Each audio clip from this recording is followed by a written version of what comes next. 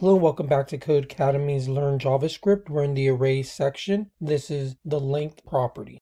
One of an array's built-in properties is length, and it returns the number of items in the array. We access the .length property just like we do with strings. Check the example below.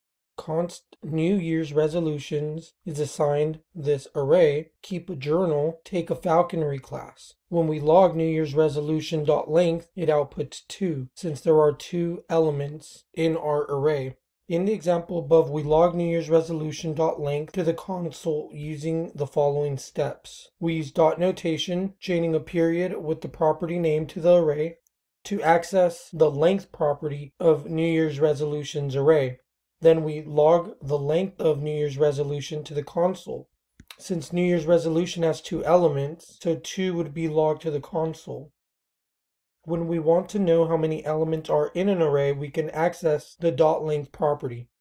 Instructions say find the length of the objectives array and log it to the console. Let's zoom out and then now run this. We do pass. We do get 3 since there are 3 elements in the array.